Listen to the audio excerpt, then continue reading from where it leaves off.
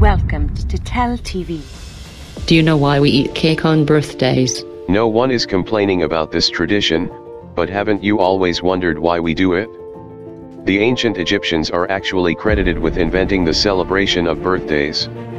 They believed that when pharaohs were crowned gods, it represented their birth as a god and that the day needed to be celebrated. The ancient Greeks borrowed the tradition and decided it would be even better with the addition of a sweet treat. They made moon-shaped pies to honor Artemis, goddess of the moon, as a tribute on their birthdays and added lit candles to make the cakes shine like the moon. That's where we get birthday candles from.